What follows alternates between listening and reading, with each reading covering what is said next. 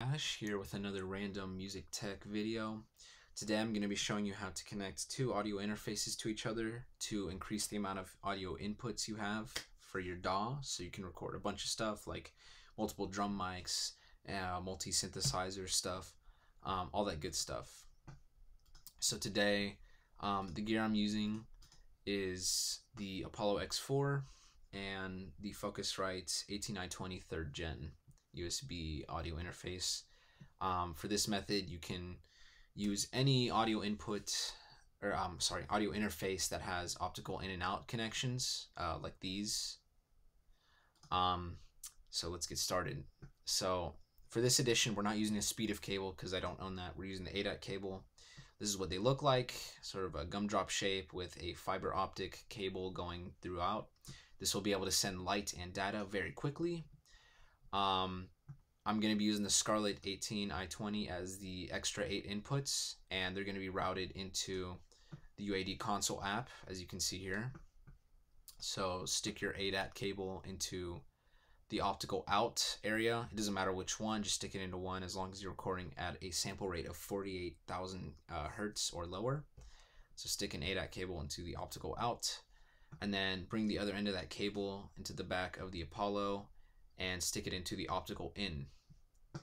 So now we're going to have to do some software routing. So pull up your Focusrite control app. We're going to be on the output routing tab. Scroll down until you see ADAT outputs.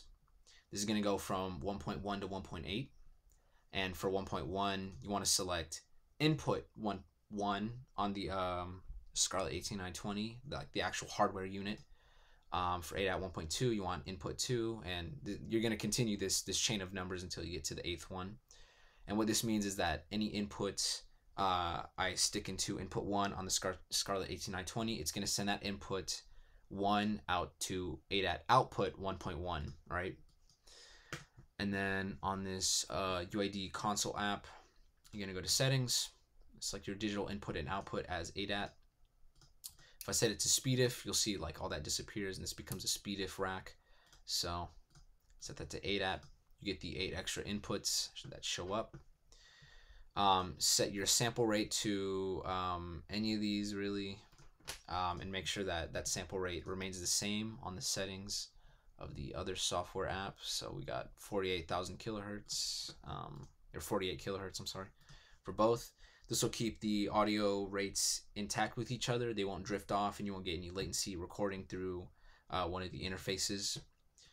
Next, you got to set up a clock and a slave clock. So we're going to be using the Scarlett as the main clock source. So it's using the internal clock, and the Apollo unit is going to be set to ADAT. So it can drive off of the clock of the Scarlett unit. And that way there's not two internal clocks like trying to interact with each other in any poor way. They're just kind of connected and they're synced, right? So from now, you can put your Scarlett into standalone mode by literally disconnecting the USB cable that connects the unit to your computer.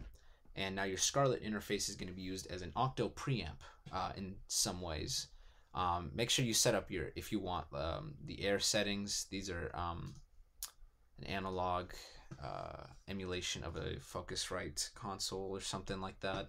But there's no button to click on the hardware unit, so you want to set that up before you unplug the USB-C unit. Okay, with all that rambling, let me show you how this works. So I have a Behringer Pro 1 here. I'm going to set it to drone mode. And you'll see it's coming through on the ADAT connection. All right, this is going through 1, 2, 3, 4, 5. Input 5 on the Scarlett. The X4, the Apollo X4 only has inputs 1 through 4. So this is how you know this is working. Let me turn off the drone mode. If I go to Ableton, how I set this up is I go to the input and output drivers. I'm going to set that to the Apollo because that's my main interface. Go to your input configuration, and instead of doing inputs 1 to 4, which is how many inputs are on the Apollo, you want to do 1 to 12 because you have an extra 8 inputs now, right? So now to show you, if I have an audio track, you'll see the extra inputs. If I go to drone mode on the Pro 1, you'll see it show up as a signal. and you can actually record that signal as shown here, and boom, you've connected two different interfaces. Now, like I said, you can do this with any two interfaces you want, as long as they have the optical in and out connection, and you need to have an ADAT cable, right?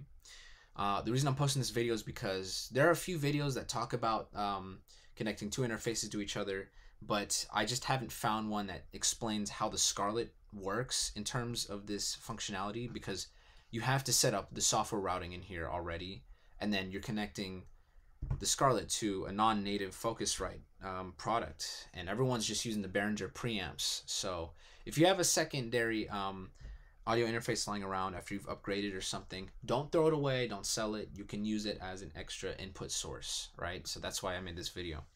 Anyway, my name's Cytocash. This has been my music tech ramble. If you have any questions about any hardware you have, I have a crap ton of hardware: synthesizers, MIDI cables, inputs, literal like digital consoles, computer settings.